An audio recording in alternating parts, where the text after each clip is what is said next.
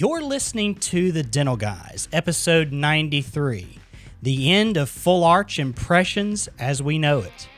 This week on The Dental Guys, Mark Ludlow from the University of South Carolina joins John and Wes to discuss the end of full arch impressions and how is implant education improving in dental school. Are more students placing dental implants? Are they learning the parts and pieces of dental implant dentistry? We find out this and so much more this week on The Dental Guys. This episode of The Dental Guys is brought to you by the Dental Crafters Network, your implant restorative connection. From surgical planning to patient-specific guides, quality implants, and final restorations, the Dental Crafters Network provides one relationship with infinite possibilities. Call 1-800-472-8302 today. That's 1-800-472-8302. Do you want to be able to understand, place, restore, and implement dental implants into your practice? Well, we've got the course for you, Restorative Driven Implants, taught by the Dental Guys. Restorative Driven Implants is coming to Des Moines, Iowa this fall 2019. Head over to restorativedrivenimplants.com right now to sign up for the next series.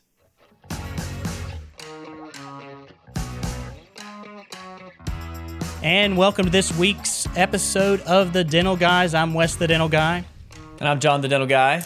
John, it's been, I've been excited about this episode just almost more than any episode we've done recently. We've been talking a lot about eliminating an impression in our dental office. And we keep talking about there's no validated way to eliminate impressions in our full arch implant restorations and really full arch dentistry, period, because cross arch and all these things that we have been done on models and it's been shown, there's just not really any good research. And now we have all these new scanners.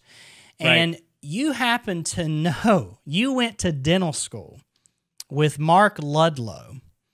And at the time, I won't go into the story, but you had no idea that your friend was going to be doing the research to validate workflows for manufacturers concerning full arch implant restorations. Right. I mean, Mark was always a great guy, and I knew that he would do some amazing things, but and I think when he went back to Pros, and we'll talk about this in a little while, but he ended up, at one of the best probably residencies in the country to have started down this pathway toward thinking about what's possible in the digital world. And it's interesting because we talk so much about this in the last few episodes as we talked about scanners and what's possible with Prime Scan, blah blah blah.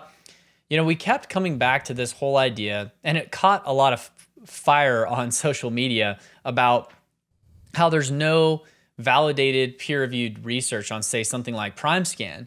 But it's interesting because at the same time that there's not a lot of validated research on that, you got all these people posting all this stuff about full arch implant dentistry, and we talked about this before, and it continues, Wes. It continues, and really what we find out in this episode is what's being done to make that dentistry better, because you can do full arch dentistry with some of these scanners today and some of the printers on the market, but there was always this slop as we hear, right? And what was the slop factor? Well, let me tell you something about slop. It's whenever you're tiling. I have experience doing a lot of tile work. Growing up, we tiled our sunroom, and then it seems like that always my parents were always doing a project, and we were doing this tile. And I'll never forget my dad say, when we get over in the corner, when in doubt, grout, right? So what was grout for tile? It was the slop factor. It's the factor, like when you're off by a 16th or an eighth or a quarter of an inch. Put a little bit more grout in there. Put a little more grout in there, and no one will be able to tell. And so what we're seeing with these full arch, fully digital implant, true fully digital. Let's say that again. Digital. Fully digital. Yeah. We're seeing that the end result, if you see what's really truly going on, is that they are milling out a bridge and they are using custom abutments and they are cementing either onto custom abutments or some type of titanium cylinder, or if it's designed to be fixed, screw retained, they're creating a big cement gap inside the prosthetic and they're cementing it on. Now, yes, is that technically fully digital? Yes. But come on, man, that's not as good. It's not as good as what we can do with a verification jig and a master model until now, possibly, Wes.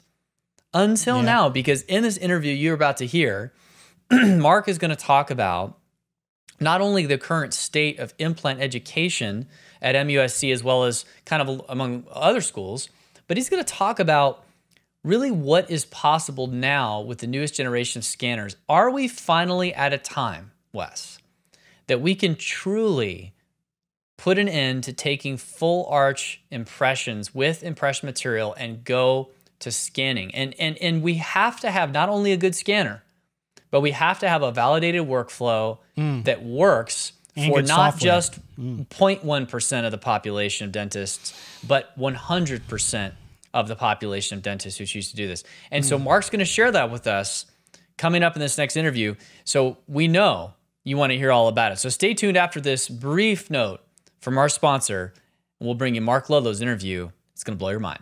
This is Justin Goodbrand. Here is today's tip. Should you hire an investment advisor?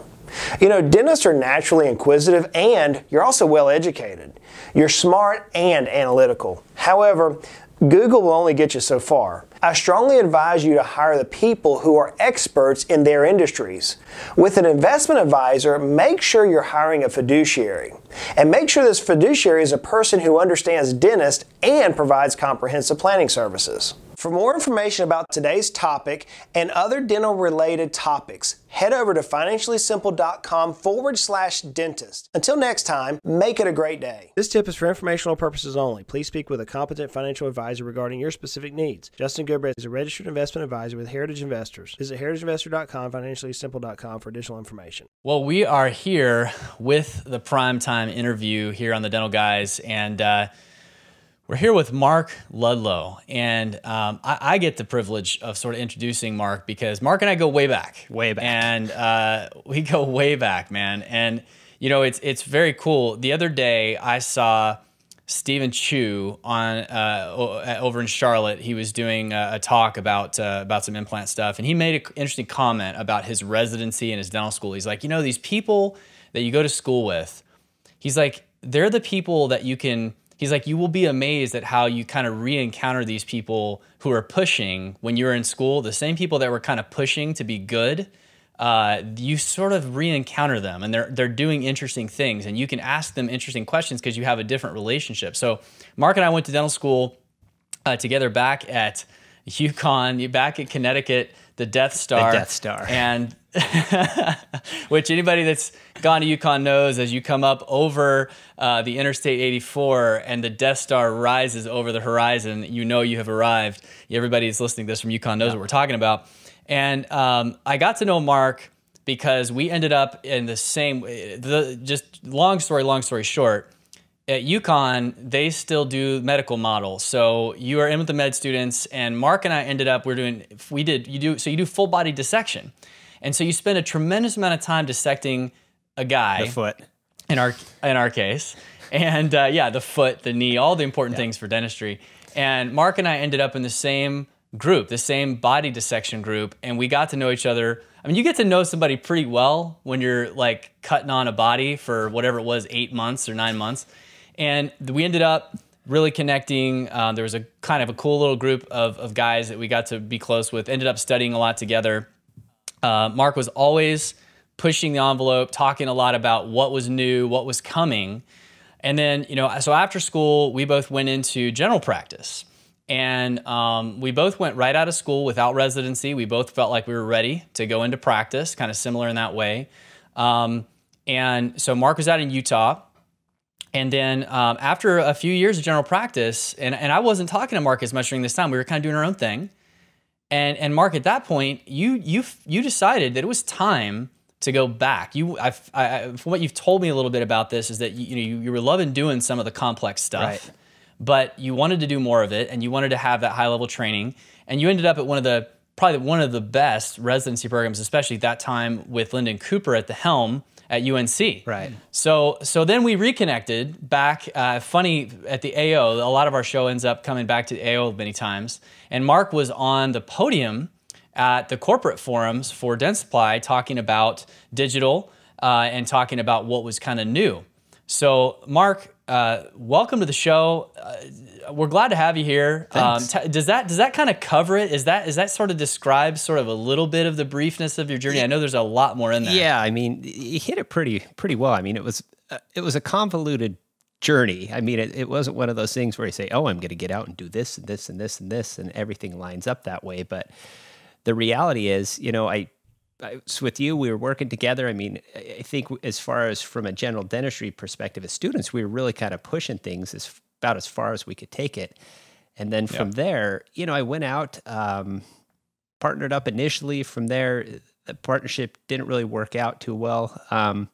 Went out and did a cold start practice, and from that kind of built up the practice exactly how I wanted it to. And it was really trending towards kind of a prosthodontic practice. And the days where I was most excited were the days where I was doing, larger cases, big implant cases. I took, some implant residencies and a bunch of different things like that to get really familiar with the implants. And the other kind of key I wanted to do was really dial in digital dentistry. So, I mean, back then, all there was CEREC, and, we got it literally, 2 months into practice. And, those were my two focuses, were digital dentistry and implants. And, had a really good time, really loved practice, really loved, having my own business and treating my patients. But I just kind of kept getting this call. Like, I really enjoyed the days where I was working on much larger, kind of bigger, full mouth type stuff. And the days where I was doing, the 50 fillings that day, those were just the days that weren't the most fun times in the world. So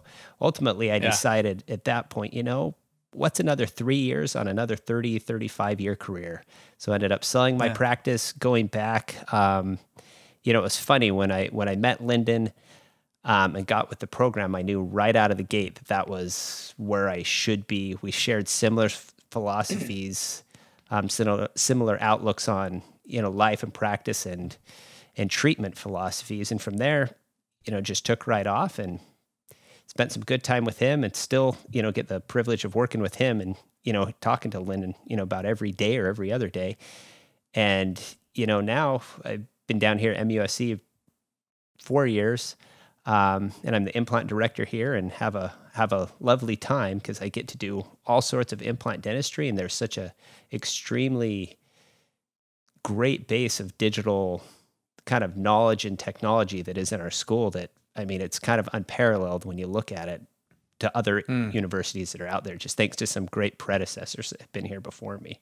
So you went right from residency into, in a way, kind of from what you'd said, that they had a foundation that was good, but you really were able to take a lot of what you learned from Lyndon and from a lot of other folks there in your residency and take that to MUSC. Now, did they have a prosthodontic residency there at South Carolina? No, so at South Carolina, we didn't, nor do we currently. The reason why I went here is, some people that went before me, namely Wally Renee, had really set an extremely strong, kind of a very high level of digital dentistry at our school. I mean, the kids were, we start them off scanning their first year of dental school. I mean, it's in their anatomy courses. It's right as they start off their training. And so, these kids, by the end of the first year, they've scanned about 100 arches already, just off of typodonts and whatnot, just because all of our pre-clin courses and everything is based on digital.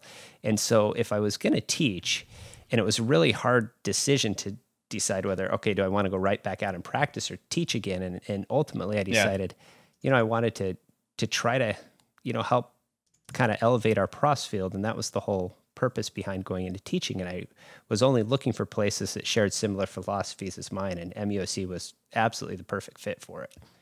So you say implant director there. So tell us a little bit about what does that look like day to day? What all are you involved with on a day-to-day basis? I'm involved with a lot of stuff. Fortunately, it's great. So I'm over the division of implant prosthodontics, and what we do there is basically all the implant treatment that comes into MUSC kind of funnels through me and funnels through my clinic. So I run the implant clinic. It's where all the students work up all of their cases, where all the restorative work is done. I get the privilege of, I also get to help precept in oral surgery and perio, and I get to do a lot of surgery with my oral surgery and perio residents. So all the kind of larger implant cases, I get to work with them on. Any immediate load, any immediate temporization, stuff like that. I'm usually the preceptor for those type cases. And then I also work with our AGD residents, and we do our a little more complicated cases up there, although we've been doing a lot of those as well down in student clinics, namely hybrids and different things like that for patients that have that type of need. So, I mean, there's a wide berth of implant treatment that these kids get. And I mean, it's a pretty progressive program that we've got going down there. So the fact you don't have a prosthodontic residency means that you're saying that the dental students, say 3rd and 4th year, maybe 4th year, are involved in hybrid restoration type of prosthetics? They are, yeah. We try to keep it for 4th year because 3rd year, yeah, right, it's like you're just doing an occlusal if you can. Here's a tooth. You have 3 hours to do an occlusal. Let's do a hybrid in the next day. So yeah, we generally try to keep it with 4th years. We've kind of pulled back a little bit this year on it just because it's a pretty strong endeavor. But the rationale was, I was doing them all up in AGD with our residents up there, and the reality is there were just so many patients that needed this type of restoration that we decided to, open it up to student cases as well. But it's funny. It's kind of almost that pinnacle level of implant dentistry because it takes all the fundamental knowledge of implants, fundamental knowledge of removable, fundamental knowledge of fixed, plus knowing how to manage an occlusion and wax ups and everything. It kind of takes all the skills and puts it into one thing, which is, to be, truly frank, it's a little bit tough sometimes for a 4th year dental student to really grasp all the concepts which are going on in there. But still, it does afford them a great opportunity to be able to do something that they probably wouldn't do anywhere else. So yeah. Mark, welcome to the show, and thanks for coming on tonight. I really appreciate you taking time out of your evening. My pleasure. Late evening, right? Yeah, the kids just went to bed, so we're good. Right. Our kids are in bed too. Yeah. So, the thing that always I'm able to help out in a residency here in where I live and just kind of spread some of the knowledge to the residents that come through this GPR here. The thing that always kind of rings true with each class year as coming into these residencies out of dental school is how little implant knowledge there is and how little touches that a student gets. Now, it's interesting because John and I and yourself, from what I understand, we kind of dove in and pushed so that we would get some implant knowledge in school. John and I got the same award as seniors, and we didn't even know the AO award at the time. Right. Yeah. So, rocked it. Yeah. But the amount of touches in dental school, even today, for an undergraduate, much less a graduate program, or I shouldn't say undergraduate, but a DDS program versus a postdoctoral program like a GPR AEGD is pretty limited across the country. Tell us a little bit of what you're doing there and how you're kind of trying to break the mold. Yeah. And what's the norm? I think, like, set up for us because you see obviously in this arena, I know see what's going on at other schools, and you had to look a lot at that when you were sort of figuring out what you were going to teach. So yeah, set up for us, like, what's the norm now as you see it?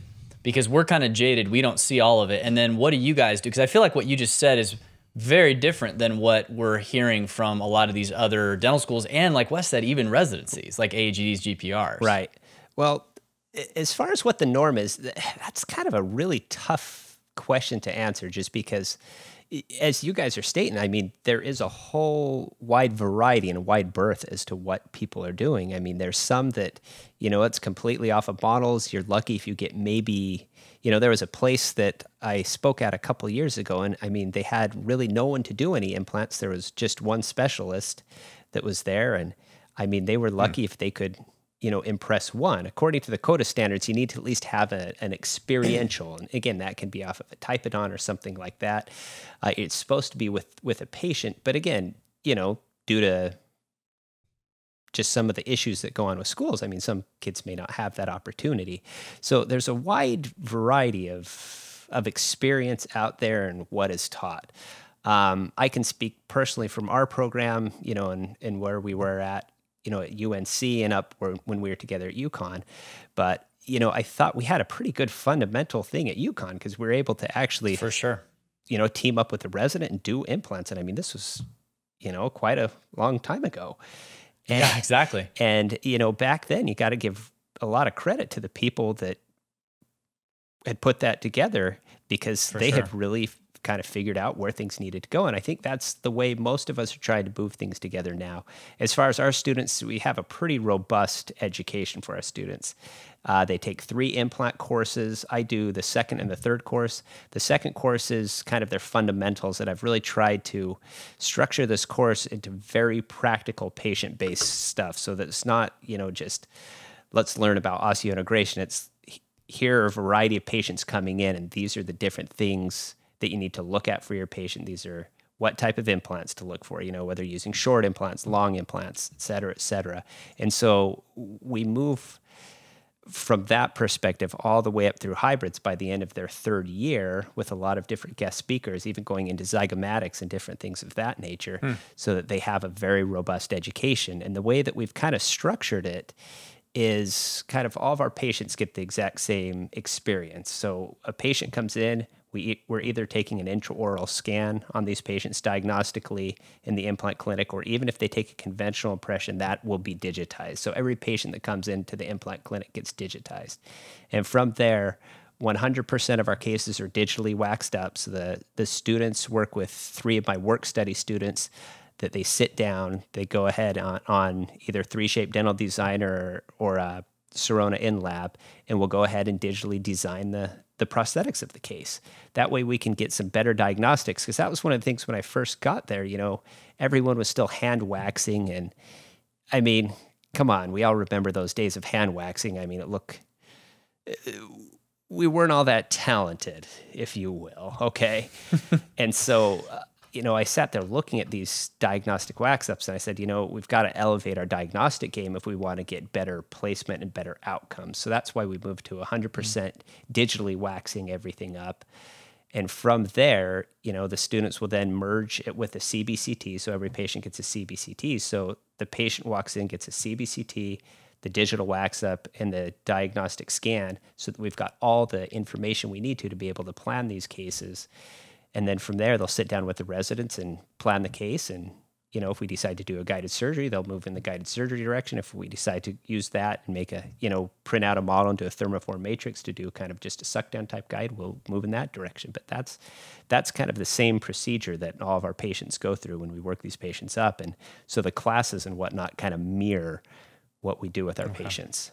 So from the, really, I mean, I think that this is state of the art in education. It's teaching restorative design and restorative driven procedures, which is what we've all been wanting for years to be taught in school. And so I don't think, it's not anything new, but you are applying technology. Yeah. You mentioned a couple things in there that I thought was just very interesting. Every patient that comes into the implant clinic gets a digital scan. Talk a little bit about that. What made you move in that direction?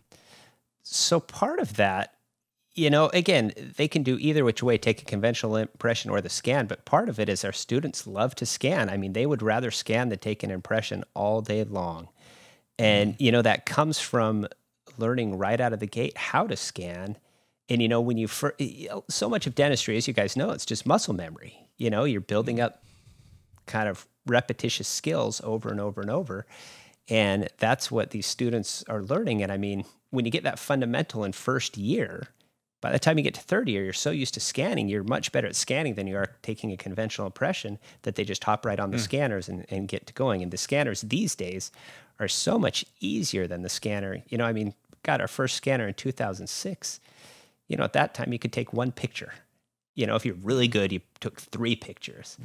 You know, now the kids can get in there with these scanners and, you know, take a full arch scan in 1.5 minutes, 2 minutes, first time picking it up and using it on a patient. So it's quite impressive with how user-friendly the technology has become. And because of that, it's helped enhance our patients' experience and our students' experience overall. Well, I think it's interesting what you're saying, though, just to kind of like go back to that first question, you know, that what's the norm and kind of what you guys are doing. And, you know, I love to hear that this is how you're teaching it, you know, that it's, the idea is, because like you say, Mark, when we were in school, we had the opportunity to participate in the surgery, and that was really progressive for the time. But what we didn't have the ability to do really was to do probably as much of the restorative planning as we would like. Right. Now, we made, you know, basic suck down type of guides that we had to bring into the clinic, you know, to have available. But, you know, the thing it sounds like that's made it possible for these workups to be done in a time-efficient manner to where you can actually do more than like one case is digital. Yep. I mean, if you can go in and you can pop a tooth into a planning software in 30 seconds instead of 30 minutes, right. And it actually looks good versus a wax up that's your 3rd or 4th tooth you've ever really waxed up, I mean, you have really economies of time. Right. And I would think that the students could just have a lot more experiences with implants just simply because of digital scans and digital wax ups. I mean, is that do you feel like that's one of the keys to why you're able to actually do more of this? You know, I do. I mean, it's just the type of thing where it lets their creativity go and they get excited about it and they're pumped about it. They can show the patients get excited about it. And I mean, it's the type of thing where, man, I'm trying to remember the numbers, but I think our students are finishing with anywhere between, you know, 6 and 8 implant restorations each before they even leave our doors. So I mean, they're getting a lot of experience with these things. And, you know, what I've also tried to do with them is try to take them to that kind of next step further. So, you know, similar things. If we're bone grafting, we try to do fixed provisionals. So we'll go ahead and design those, mill those out, or print those out for our patients.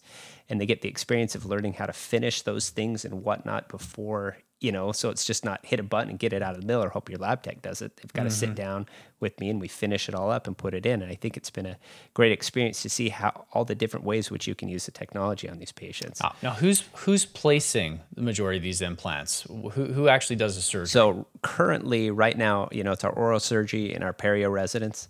Hopefully here in the next probably 3 or 4 months, our students will be placing. And the way that we're going to do that is, again, we're going to run it out of the implant clinic. We're going to have residents up in our clinic so we can just combine there. And, you know, about every Wednesday, we're going to be doing student cases. And it's got to be, you know, have at least 2 implants in it. Student will place 1. The resident will place the other, or it's all place 1. And then the student will do the other, whoever the preceptor is. So, but that should be coming down the pike here, hopefully. I mean, to be truly honest, I should have already had this done. But there's just a lot of logistics that go into it, making sure all the other departments are happy and everybody's kind of getting along together. But, you know, we've got a great support system at MUSC throughout all the departments. And, I mean, everybody kind of works as one, so it's a real good place for that to be able to be accomplished. So, John and I feel like that you're kind of leading the forefront here of creating a system of teaching that's allowing you to have a workflow that's repeatable. Right. Are you going to any educational meetings and presenting what you're doing and teaching other schools, hey, look at what we're doing here? Or people calling and saying, hey, Mark, come up here and show us what you're doing? Yeah, that's one of those things that happens very frequently. We have a lot of schools that want to come over and they come over, spend some time with myself, my time with, again, my colleague Wally. And, you know, we just go through and show them, you know, here's where we start on A and run it all the way through from first year all the way to 4th year. And we do that quite frequently. I mean, one of the things I've been very privileged to work on over the past 4 or 5 years now is the ACP has had a huge push through an unrestricted grant from Henry Schein to actually get digital into all universities where, we've worked together as a big curriculum group and built almost plug and play booklet that any school can go ahead and take. It's got learning objectives. It's got everything anyone could need to be able to just pick up the curriculum and plug it into whichever realm they want to pick it into, whether it's fixed, removable, implant, whatever. And it's just a very good resource that, the ACP and Henry Schein have put together for schools to be able to do it. Because, not everybody needs to reinvent the wheel. I mean, we've already gone through a lot of these growing pains, and so there's no need for them to go through the growing pains as well. So because of that, that's why we've produced this, and it's gone through, actually it just a couple months ago went throughout the whole world now, is that it's available for educators throughout the entire world. So that's been really cool. So if your students, you're saying, are getting this kind of experience, and I think that's awesome. I mean, a lot of them can go out and at least be comfortable with the nuts and bolts of basic single tooth implant dentistry as far as restorative, and maybe even over time have some familiarity with the surgery. But I guess I have maybe two questions I want you to answer with kind of the next step with that, because these students get out and, obviously MUSC, they've got pretty, some decent experience, but what's the next step? First off, should they be doing a lot of implant dentistry when they get out of school? Do you feel like that's the place they should start focusing on their continuing education? And if so, or even if not, what do you think the next place that you would tell your students to go if they want to learn more about implant dentistry in general, especially the more complex things as far as like more surgical or more advanced restorative? What do you tell them? So that's the $1 million question right there. It's just because, again, I actually get that question multiple times, over the past couple months, because right as they're entering their fourth year, they're like, hold on, how do I learn more? So basically, what worked for me was, I had the privilege to do it. It was about a 200-something hour implant residency. This was up in Heber, Utah, when I was in practice in Salt Lake. And that was wonderful because with it went from, basics. It was a very clinically based residency, and it went from the basics all the way up to the very advanced stuff. And I think one of the key components to any type of coursework you do is there needs to be a hands-on component, because we can all read books, we can go to lectures and just look at pretty pictures and learn didactic material, but the reality is, as dentists, we have to use our hands, and the first time you use your hands doing something, it's always a little bit challenging. And that's why I think from a course type centers, you need to find something from a CE perspective where you actually do use your hands and it complements the skills and things that you're trying to find and get out of it. So I think a big place to start is make sure you really dial in from the restorative side, how to get things set that way. And then once you feel very comfortable with that, move into the surgical placement if that's what you're into. I like that, Mark, too. I like the fact that you said it that way. Start with becoming comfortable with the restorative. And I think what I'm sure goes along with that is just treatment planning in general. Yeah, that's it. That's it, right? That's everything. Yeah. The treatment planning is the most important part. And that's what we see, as a prosthodontist, I have to deal with a lot of cases that haven't quite gone ideally. And a lot of it just seems to be treatment planning, whether the teeth weren't in the right spot when they first did it, whether there were no teeth and they just said, hey, here's some bone, let's put in some implants. And it all comes down to treatment planning. And I think if you really understand restorative, that's where it all begins, because, then we kind of work our way back, because people ultimately are coming in for teeth. They're not coming in for a screw. The screw is just to help facilitate the tooth. So yeah. I really like the fact that your goal is, one, teaching diagnostics.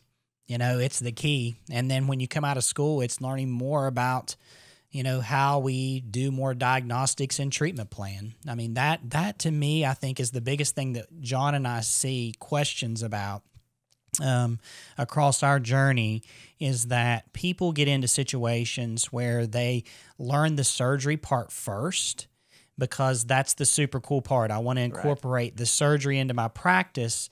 And really, they are great bread and butter, even maybe crown and bridge and full arch dentists. Maybe even they are that. Most of the time, they may have a lot of experience in crown and bridge. But I think the misstep here is not incorporating restorative implant knowledge first. Well, yeah, it all comes back to what we say, and I think the prosthodontists across the world all say the same thing, that it's everything is dentures, you know? And if you know where 8 and 9 need to go in someone's face, then you're done. Yeah. Yeah. And you think about how little denture, for instance, training that we get, you know, and I know that dentures are not sexy. And a lot of this stuff, frankly, is not quote unquote sexy in terms of, you know, what the perception is. Implant surgery is quote unquote sexy, but if you don't understand dentures and where everything needs to go and how to, and where is your patient versus that ideal denture, then you really maybe don't have a lot of business putting implants in. Yeah, I mean, I couldn't agree more. You know, I think like Ivoclar should have a thing that says, you know, bring sexy back with their, you know, with their new Veneris. Yeah, the new Veneris 3 or something, bring sexy back. But I would buy that too, to be truly honest. So there you go, guys. Make us some of that. But yeah, that's a free one for Ivoclar right there. But you know, to be honest, you know, they you know, I've been working with them with their digital denture for a couple of years, and to be honest, it gets kids excited. I mean, I've never seen it before. We're implementing it. You know, we're right in the process of finalizing the software acquisition, and like, you know, we just did one last week, and I mean, they're pumped. They're like, oh my gosh, you can move the teeth here, you know, because it's the same principles we're teaching implants. They're like, you know, it's just a full mouth wax up now, you know, and I think it is getting things more exciting. But I mean, you guys are completely right. It's the fundamental principles of dentures. Get me an incisal edge of number 8, case is done. That's all I need is that one landmark. And we can make it all work due to the principles that we all know and use every day relative to complete dentures. But I think that's, again, and that's why I was saying earlier, you know, hybrids are kind of that pinnacle, just because that's what you use on these cases. Whether they have teeth or whether they don't have teeth, it's the same principles over and over and over and over again. So to kind of finish out our conversation, I'd like to talk about some really cool, super sexy stuff. We're gonna talk about the stuff that everyone agrees is sexy. So compound and border molding, right? Exactly. Yes, you water got it. baths. Yeah. Water Let's bath. talk green stick. Water right baths. now. Let's talk about water baths. What's the best water bath on the market? Anyone. Right. You hot water out of your spigot. Right, yeah. That's right. Well, you know, recently, I think, you know, John and I have been covering the scanner market here in the last 6 months from a standpoint of like what scanners can do, what's available to us today, predictably, and what's maybe super fringe. We call it what the cool kids are doing, right? And maybe some of the envelope pushers. Recently, we feel like that on the scanner market with the introduction of Prime Scan, the future introduction of Trios 4, which is big software upgrade to the Trios ecosystem. 3Shape there being kind of the leader of that. But these two particular companies, there's some other companies that are scanning, obviously, have really pushed the limits, and we're hearing and we're seeing some things being done that concerning the most precise restorations that we do in dentistry today, which happens to be full arch fixed implant prosthetics, right? Whether that be bar over dentures or whether that be fixed hybrids, which we know have to have a certain accuracy not to put stress or strain on the screw in a cross arch situation. Yeah, I want you to speak to what's possible, what you're seeing that has really changed to make it possible today to be able to do some of these restorations, and what some of the pitfalls are that really people could fall into from maybe what we see and what is actually achievable. Like what's possible and then what's not really possible, but people are still saying is possible.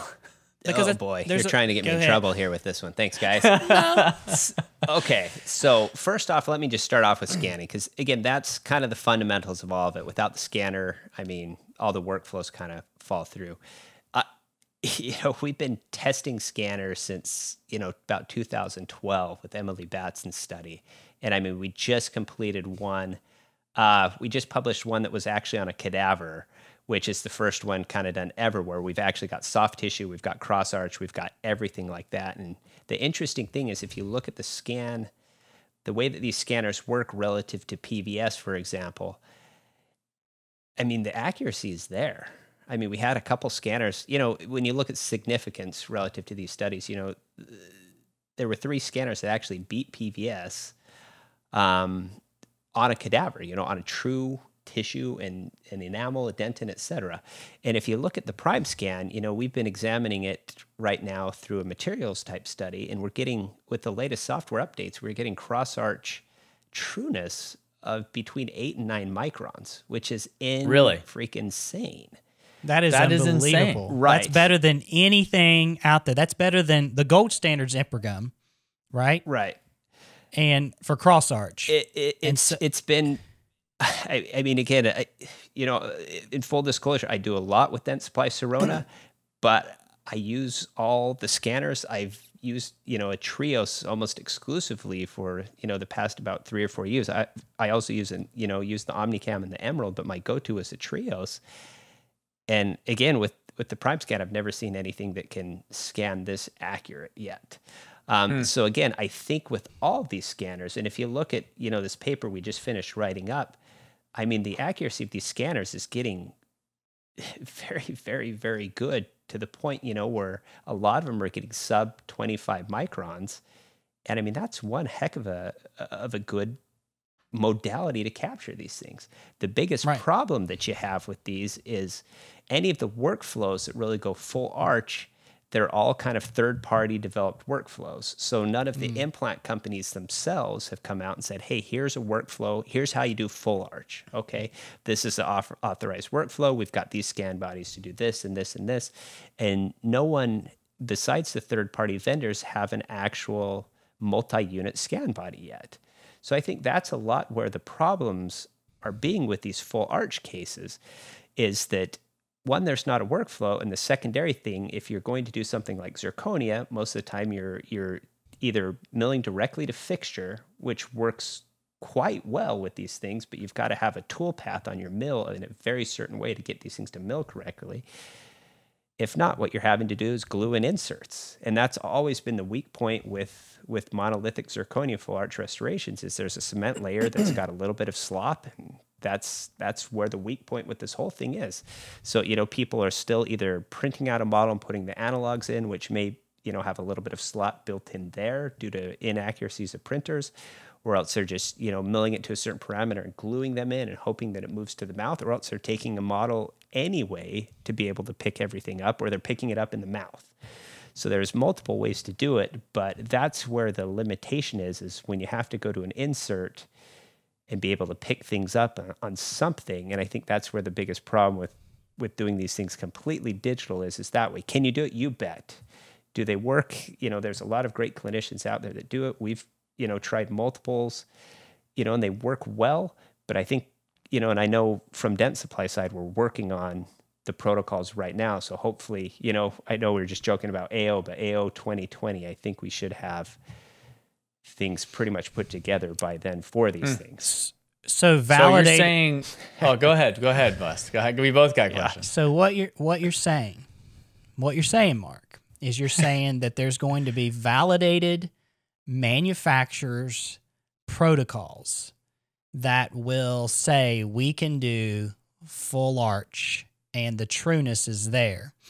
Now, without a verification jig? That's it, right. That's the question. Where the rubber meets the road, Mark, is do you need a verification jig? Because here's what we've been told, okay? All of our prosthetic training says that the minute, and you said it in here, in other words, the minute that we move from digital to analog, there's problems. There's error. And it's either the printer is not, the resolution's not good enough, or the CAD/CAM mill machine is not good enough. Right. The trueness and precision of that machine. Yeah. And so there's a lot of calibration in those two machines, but what you're saying is that the variable of the scanner itself is eliminated at this point with some of this newer scanning technology. Agreed. But how are you doing this without analog? We will tell you in a few months. Oh, man, we got to have him back on the show. Again. Wait, hold it right there. That's the end of the show. Yeah, we're done. Right. Should I just drop this mic? Right. No. Yeah, drop the so mic. Again, that's what we're working on right now, because that's where the problem is. And we've all been taking it from one way, as we've always done, just straight to fixture. We've always thought of it kind of that way, and that's the way we need to do that. And so we've kind of carried that over to the full archway. The funny thing is, how you get these days is you take a model, you stick it in a scanner, and you scan the model, and you move that way. So, some of these workflows are taken from that and moving over. Again, do we have all the workflows figured out and everything set yet? No. That's why things aren't being released yet. But that is the way which we're moving. That's the way we're going. And again, I'm hoping by, midway through next year, we've got some of these things available and us to go. So I think we're awesome. I think we're getting there. But again, there's it's just like anything. The first time, just look at how far scanning's gone in, the past 15 years. It's incredible. And, it was funny. We helped kind of develop and test this thing called immediate smiles, which, you guys may know or not know it, but it's basically where you've got, a surgical guide with your custom abutment in your crown, where you can put it all together and it comes together in the mouth. And I still remember when we did that the first time, we're like, holy crap, it worked. This thing really works. And so we've been trying to take that concept and evolve it to the full arch realm. And that's where some of all these ideas are coming together. So, when we first started looking at it, the slop factor, when we ran our first kind of test back in 2015-16 was about 300 microns. You needed about 300 microns of slop. And again, cement, spacer, and different stuff like that. With resin cement, you're kind of in there anyway. But the tolerances have been getting better and better and better and better. And again, hopefully within the next year, we've got workflows. If we still don't, to be truly honest, I'm fine with that, because it's, I'll take my one single impression and take all my other scans and merge that one single impression to that. Right. And that way works just fine. I'm not one of those that's like, I have to do everything digital or else I'm going to explode. Let's do what's best and for that's the what we patient. think is the reasonable approach. That's really the thing that kind of gets us. It gets under our skin a little bit, is the idea of saying, well, I'm going to do that even though it's not really working, just to say I did it. Like you say, taking a single impression and using either the provisional as the verification jig, or making a verification jig. It's very simple steps. And then we can still use our PMMA and scan it on a model and merge it and not even have to send it back to the lab. There's a lot of things we can do now, but what you're saying really intrigues me about the scanner now. I just want to maybe circle back to that one more time about 8 to 9 microns of trueness. Isn't that freaking crazy? It's blowing my mind that you say that. Do you think that it is the hardware, or do you think it's the software? Well, no, I take that back. At this point, it's both, to be truly honest. It's the hardware and the software. The biggest thing which we've seen, and one of the most interesting things we saw, we ran a study that we published in 16 from data on 2015. Then because of some issues we saw in the data, we ran it again. And the very interesting thing is, just from software updates, it took something from a quadrant perspective that was, trueness to about 50 to 90 microns, and dropped it to between 4 and 25 microns. Just from software. Just a software Just upgrade. straight up software upgrades. No hardware upgrades. And that's the beauty about these things. And that's what freaks people out sometimes about buying the scanners is, it's just like you buy a new laptop, then you go into Best Buy and all of a sudden they've got the new one there and you just bought one a week ago. So everyone is nervous about that with the scanners. But the thing you have to realize is that these things get better through software. The hardware, it's got to be up to a certain snuff. But the software is where all the real innovation and things come from, whether it's speed or accuracy, because it all has to do with algorithms and math and the way it puts the models together. And that's what actually makes the biggest difference with these things. So, and I guess that's why Trios 4 basically looks exactly the same, and yet is able to scan, at least according to what we're seeing, significantly faster and with more accuracy and it looks like it has the same form factor. Now, of course, CEREC went in a little different direction because they made a ginormous scanner, which that's still something Wes and I talked about before on a show that is pretty darn huge. It is. But you're telling us it's got this a huge is the fill as well. Well, yeah, exactly. But the thing we kind of were complaining about, to be honest with you, in our Prime Scan episode that we did, was there's no peer-reviewed data. There is no peer-reviewed data on Prime Scan, and here it is released. But I'm very encouraged, though, to hear what you're saying. Kudos to Sirona, and what they're doing is you're doing it. You're doing the research. Because we bring the people. Mark, you are the guy. You're the guy. You're the guy doing the research, Mark. No, yeah, I mean, we just submitted last week. Wally Renee submitted, this paper that, I mean, we tested Trios 3, Prime Scan, Meta HD, the Emerald S, Omnicam, iTero Element, and iTero Element 2. Wait a minute. This is my kind of study right here. This is like here, all the scanners that we just went over. Can you tell us the results? Or no? It's okay if you can't. The Prime Scan's great. The Trios 3, it's a good scanner. Elements 2 is a good scanner. They've all kind of got their goods and their bads. And what we did. What about the Medit? What about the Medit? The Medit was actually really good. The Medit HD was a good scanner. I mean, I was very impressed with it. I mean, and that's one of the beauties about where we're at is we've got opportunity to use all of these different scanners. So I mean, I use these things all day, every day. So we kind of know how to use them. And we get the ability to test them. And we've got a big study that will be starting here first week, end of June, start of July, where we're going to test all of them, including the Trios 4. We're getting one of those sent over so we can really, it's another one of our cadaver studies. So it should be pretty interesting. Are you excited about Trios 4? I played with it. It scanned a lot like our Trios 3. If it increases the scanning, yes. And it increases how true it is, I'm absolutely excited for it. As far as the tips go, I'm not all that pumped because those aren't things that I'm going to be using. I'm just looking at how good of a model, a digital model I can get of it.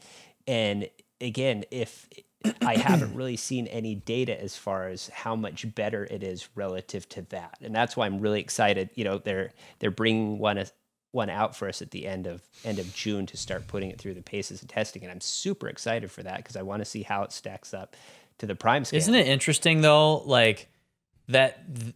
And again, I know that we're not trying to like bash companies or whatever, because we're really glad that they're innovating. Right. But it's so interesting, much like what we've seen in like, say, bonding agents. They just put them on the market, and I mean, they're like, well, it's better, and so it's $20,000 more. Right. But there's no data, and then you guys are out there doing the data, and then it takes what, a year to get a publication to print, maybe more. And then, I mean, at that point, like they're already selling them, and people don't even know if they're good. Right. I mean, that's the hard part with doing real, thorough peer-reviewed data, is because we've tried to come up with some very, very good, compelling studies that are clinically relevant to us. And, what we try to do is we try to finish it, put it directly into the statistics so we can get the statistics, as fast as we can. And then we literally just start writing the papers immediately because, the process takes some time for it to get out there.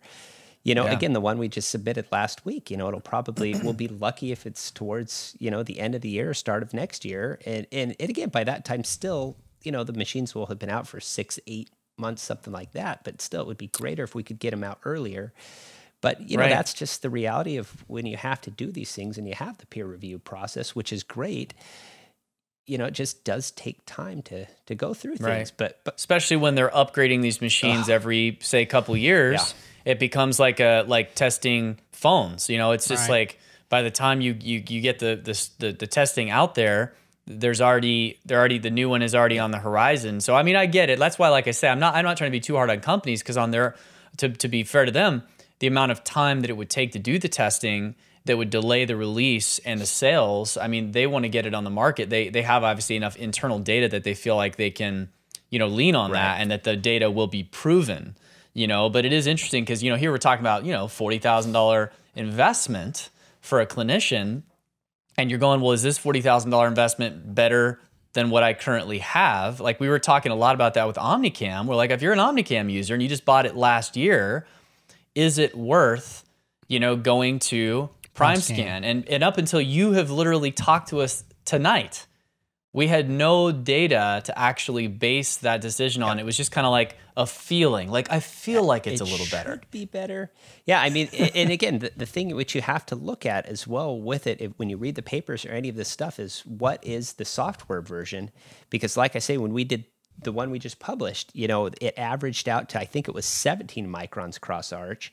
And then just from a later update, that's when it's even dropped more. And that's the interesting thing, is just from these darn software updates, they get that much better.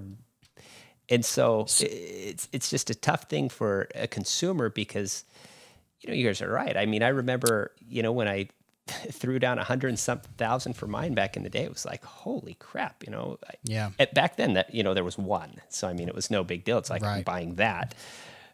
But it's the type of thing where, there's a lot of choices. So you have to make, I mean, not one CE event goes by that after I get down off the podium, someone comes by and says, it's like, hey man, all right, what should I buy? Because of course, they really want to know which option is the best and how to move things forward, because it is. Let's talk. It is a as we kind of investment. close out here. I think that I would love to hear you talk just briefly on how to be cautious in this area. Because I feel like there's a lot of looseness out there when it comes to digital. And if you understand the term looseness, right? Right. We have to be very careful. There's so many variables that affect the outcome. Right. And I'm a little concerned. I'm positive with what I've just heard. Right.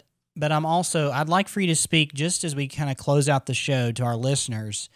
I want you to hear what Mark has to say about some caution areas, things to just be aware of and be very careful with. Mark? So I guess the first thing, 2 points that I'll start off with. The first is, I mean, you could literally walk out the door, at your local trade show and blow $300K without even breaking a sweat. I'm buying all the newest, latest, and greatest toys and everything involved with that. I think the first thing, especially from a private practice perspective, is really sit down with you and your staff and figure out what your vision is and how best you can enhance your patient care.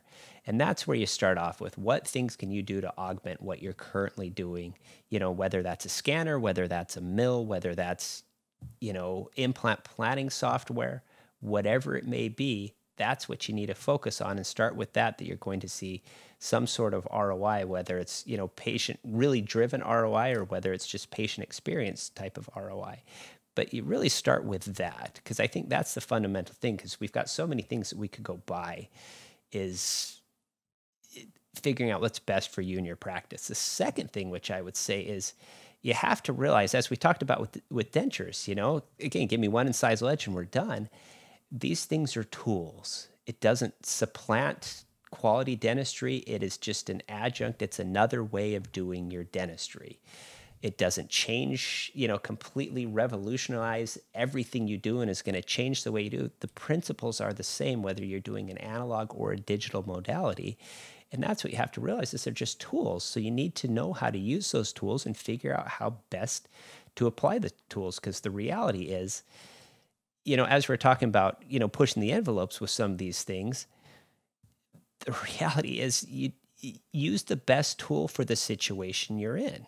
And that's, it doesn't need to completely dominate your life. You're the clinician. So figure out how best to use this tool versus any other tool that you've got in your toolbox, because that's what these things are.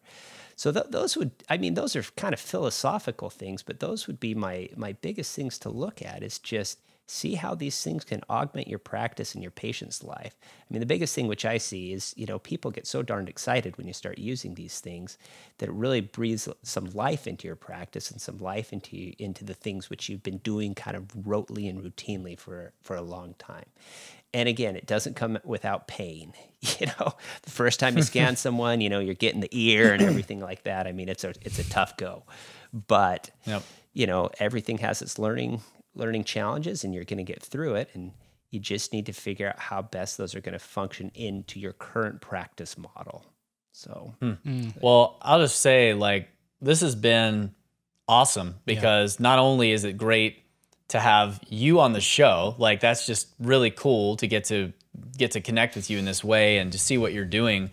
But to get what I feel like, Wes, is probably the most progressive look we've had at number one, dental education as far as implants go. Number two, really doing the research that is helping to define, to kind of like hold the manufacturer's feet to the fire a little bit about what really is possible. And I'm excited too, just finally to just think about a manufacturer workflow for Full Arch Digital that would be validated, and we could stop having to Jimmy rig everything.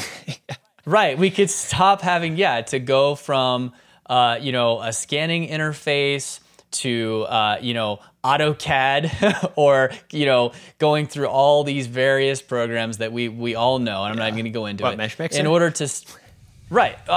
You just went there. You said the words. The M word. Yeah. The M word has been spoken. I mean, you have to, you know, where you have to navigate back and forth, and you basically, the amount of time that it takes to learn all these different software programs, and you basically have to have essentially an in-house digital lab technician if you really want to be efficient. And, you know, if we could get away with it from that, if we could have, if you will, a CEREC for full arch implants, you know, that could be a machine that we could plug in our scan, and it would be able to allow, with combination with a real lab, you know, a real lab that actually has the time and the expertise to help you plan these cases, and be able to really take all of the back and forth out of the equation and all the third parties out of the equation. This is where I feel like a company like Sirona, as much of a hard time as Sirona gets for being sometimes more closed off, I feel like they're the perfect company to be able to pull something like that off. And I think it's really cool that you're kind of getting to see that happen in your world. I mean, that's got to be exciting to maybe be a part of that, and maybe to think like, okay, AO 2020, maybe you or Lyndon or one of these folks is going to be talking about, okay, we're unveiling, you know, the real deal. That's pretty amazing. Yeah, I mean, that's, like I say, that's the goal, because, you know, Craig Mish said, hey, AO 2020, you've got to be on the main podium speaking on full arch implant restorations and scanning. And I'm like, wait, for you? Yeah, so I've got to do that this coming March. Congratulations, man. So, that's amazing. So yeah, that's why, you know, we've been working on these things for years. And so I went back to, you know, Dent Supply Sirona, and I went, you know, I said, look, we've been working on it. It needs to be done now, or else I've got to show the ways, you know, as you guys are talking about, you know, all these alternate pathways. I mean, the way I do it now is I trick 3Shape with some lab scanning, you know, scan bodies, and it's a complete backdoor bootleg to be able to do it. But we should have some, hopefully, again, you know, with FDA and different things like that, you know, sometimes things get slow. But like I say, hopefully I've got something to talk about, or it's going to be a really short lecture. So really, really short. Well, with that said, we hope it's a really long lecture. Really long. And what we would love to do is sometime, whether it's, you know, in the short run or the long run, when that happens, when, you know, we'd love to have you back on the show and really dissect that. In fact, I just got an interesting, Wes, I got to tell you more about this, but I just got an interesting contact from the AO about some things that we might be able to be involved with AO 2020. So we'll kind of see. But I think that the time is coming where, Mark, one of the things I just want to, for our listeners, you know, mark my words here, Mark Ludlow, you're probably going to hear a little bit about this guy. And I can tell you, I feel like it's kind of an honor. It is to have you on the show at this point in your career, because I feel like where we're going with some of the stuff you're doing, it's going to be up and up. So thank you once again for being on the show with us today. Thank you, Mark, so much. Really appreciate it. Yeah, giving us your time. Hey, thanks for having me, guys. I mean, you know, we could sit here and chat about things for the next 5 hours, you know, and man. That's just the fun thing about this stuff, is it's just so fun to talk about dentistry and have fun and all the different things we're doing. So thank you very much for putting these on. Thank you for having me on. I really appreciate it. And John, it's good to see you again, man. I mean, this is just so cool. A little so reunion cool. here. Yeah, That's right. Yeah, a little cadaver. We need to get a cadaver lab. Yeah, going exactly. here. I mean, we'll start cutting something up over here. It'll be great. Not just a rug. right. So it'll be good times. Hey, so I'll close with this, guys. If you're listening to this show right now and you're loving this content, the way that people find out about us is for you to share what you just heard, and something you just heard tonight that you just probably, or today, that really kind of piqued your interest. Send it to a friend. Tell them, hey, look, we just heard that they're working on validated workflows. Manufacturers, send this podcast to somebody. Let Dent Supply Sirona know that you're excited about what you heard and the research that's being done in Mark's hands. We're excited about that. So, hey, look, the way that we tell people about the dental guys is through you. And so if you'll head over to Facebook, send us a shout out there, give us a like. Hey, listen, give us 5 stars on iTunes. That's the way we roll. I want people to know about us there. That's how we grow this podcast. And so, again, it's been a pleasure to have Mark on. And so for Mark and John, I'm Wes, and we are the Dental Guys.